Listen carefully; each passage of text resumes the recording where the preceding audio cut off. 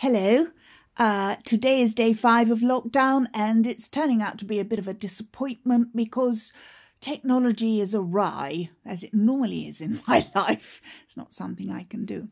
I know yesterday I was talking about hair mascara, and I was going to put some on this morning to show you, but unfortunately I've put it somewhere really safe, which means I'll probably never find it again.